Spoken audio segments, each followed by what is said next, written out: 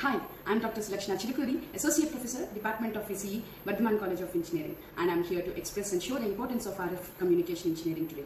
Department of Electronics and Communication Engineering at Bardhaman College has broadly three major domains: communication, signal processing, and VLSI and embedded systems. Microwaves, antennas, and RF engineering is a sub-part of communications domain in the department, and I am the domain lead. 6 excellent faculty are involved in the domain. Among them, 3 are PhD degree holders from national and international level universities. My area of expertise is on antennas and wave propagation, microwave engineering, electromagnetics, and my research interests are reconfigurable antennas, multiband antennas, wearable antennas, pattern diversity antennas, implantable antennas, small-scale antennas for satellite applications, and metamaterial loaded antennas. And I like to share my knowledge to all the faculty and students in designing and developing various antennas for possible communication applications.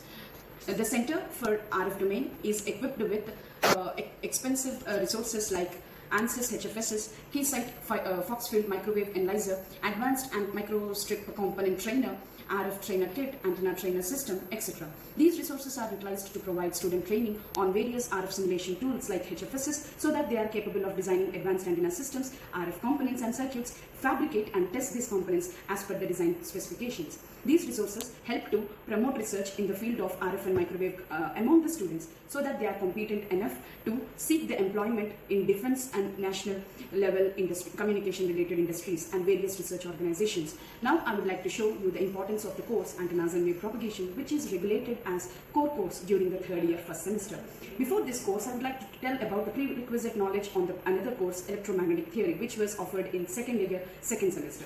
This course will enable in understanding static and time-varying electromagnetic fields and electromagnetic waves and transmission line theory, which are of essential importance in modern communications. Coming to the present course, Antennas and Wave Propagation, this course enables the graduate students to understand the radiation mechanism of various antenna structures and to interpret the different types of modes of wave propagation in the wireless communication systems. This course explains the design and operation of transmitting and receiving antennas for various applications.